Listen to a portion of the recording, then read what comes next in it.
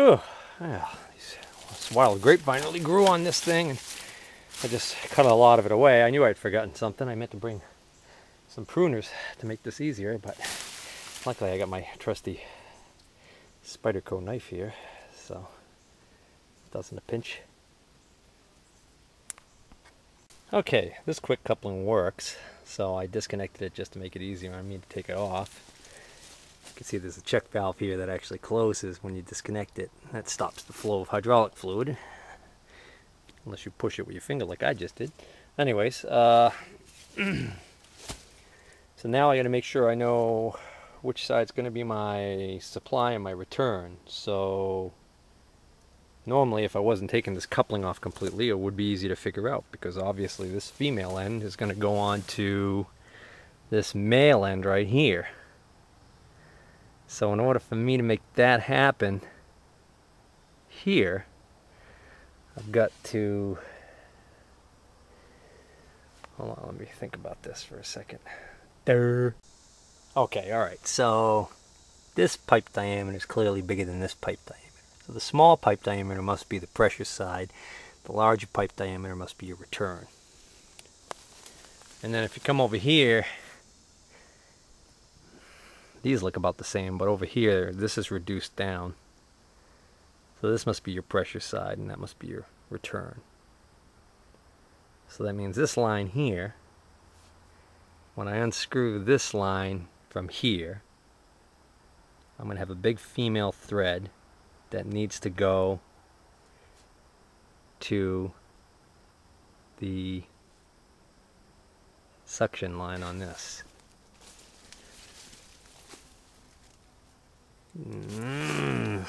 Oh yeah, okay. So if I take this fitting off of here, I'll have that female thread right there. Roger that.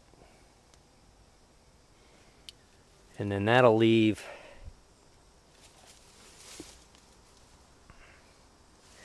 me with this piece to go back on this one, which will give me a female thread to go on to here. Yeah, okay. Okay, I've got this one loosened. It's starting to drip, so I don't want to do that one just yet because I'm going to have a ton of flow and nothing to cap it with. So in preparation for getting that one off, I'm going to loosen that one. But I'm thinking, because this pipe's high up on the backhoe attachment, I think I might be able to take, no, I don't want to take that fitting off, that's right, because I'm going to take that off and put it on here.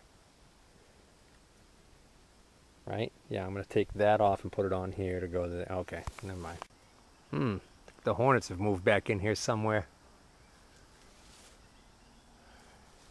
Seem very active around here. Anyways, I have to work fast. I've got that till it's hand tight. I'm gonna whip that off. I've got this till it's about hand tight. Gonna whip that off. I'm gonna lose a ton of fluid, make a real mess, and work as quick as I can. So that's gonna go on the floor, on the ground for momentarily while I work like hell to get that one down here. This one seems like it's leaking more. Can't tell the level of the hydraulic reservoir. Yeah, that's gonna be a leaker like a son of a gun too. Oh well.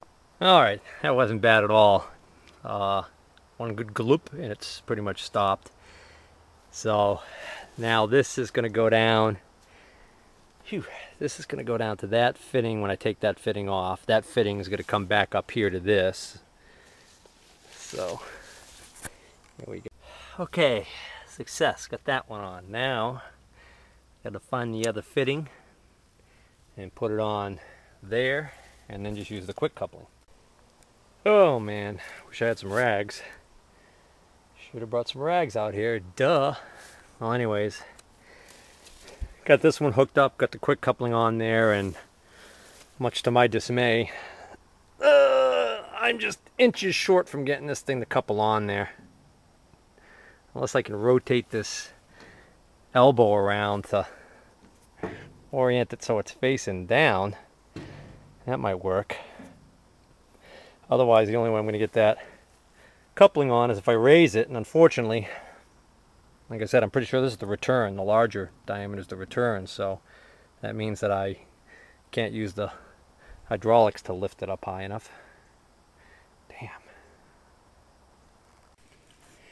Well, I can't tighten that anymore because it was already really tight.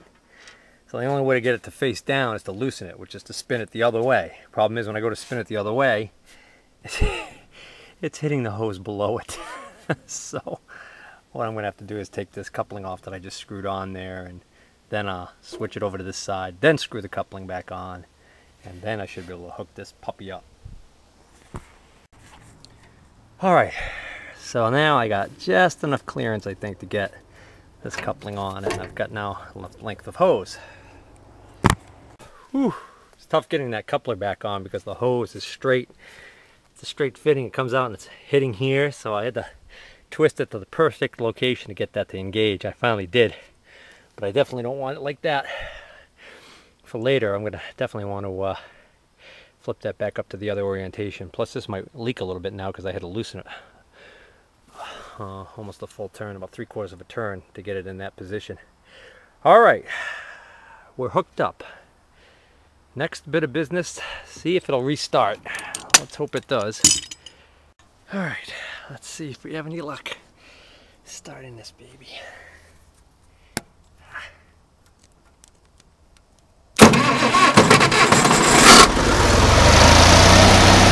Hey!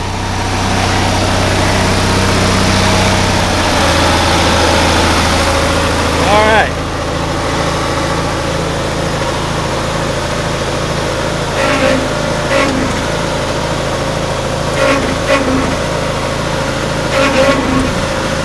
Oh.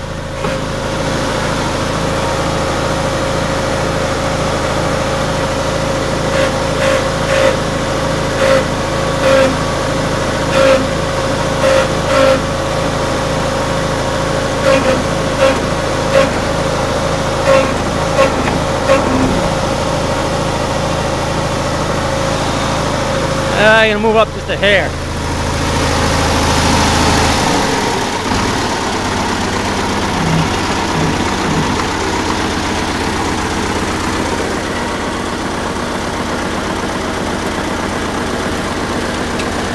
Oh, put it in gear.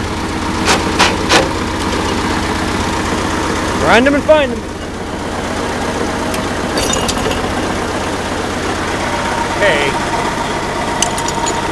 Ah!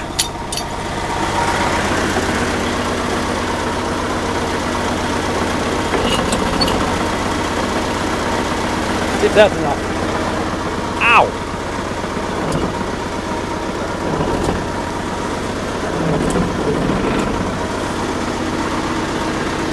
Yes?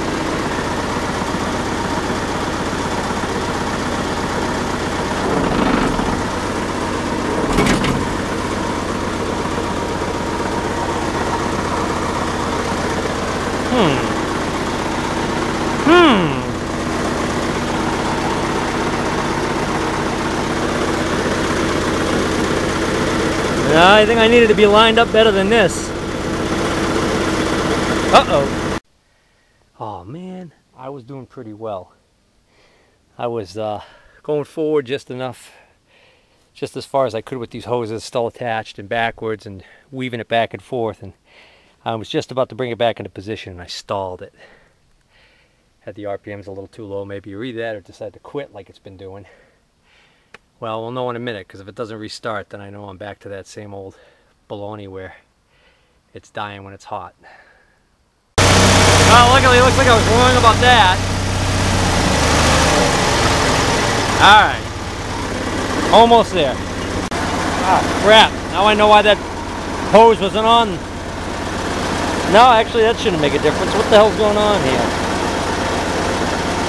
Ah, shit. This hose must have to go over this. Oh, come on. You know, both hoses crimp. Ah. Well, I got the hoses in a better position. My problem is I'm just not lined up well enough. I should have lined up better. Problem is, with the thing on the ground, it was kind of hard to see. And now that I get it up in the air, I'm only good 6 inches over this way. not like I can walk this thing over there.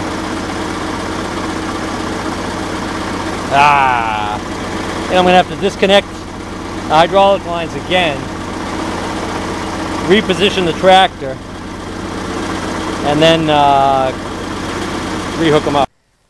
I sure hope I'm right about this being the pressure side, because I have to disconnect this hose and leave it disconnected, uncapped. So hopefully it's the return line. I don't know. I don't know about this. Well, disconnect it and see what happens. Well, in reality though, if I'm unscrewing it here, oh yeah, because it's engaged in there, so that's gonna pump like a son of a gun if it's the pressure side. There. Ooh, I wish I had a pipe plug I could put in here. Well, theoretically, if that's a suction line, I should be able to start this and no fluid will come out of there. Theoretically. Oh, let's see what happens. Oh, that just flopped down there, but considering I had it kind of facing up towards that. Hey, stop that. That's not nice. Pee on the yard.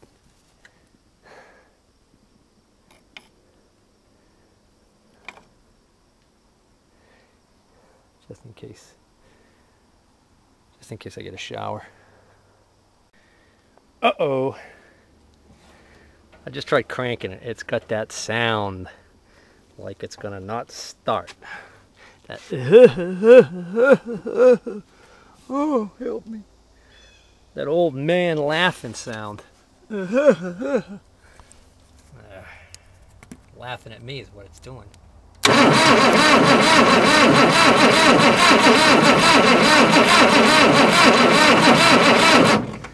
Alright, I know what that means. I know what that means. The old man is telling me I've reached my time limit. And you walked all the way out here and you're not going to get this thing on today.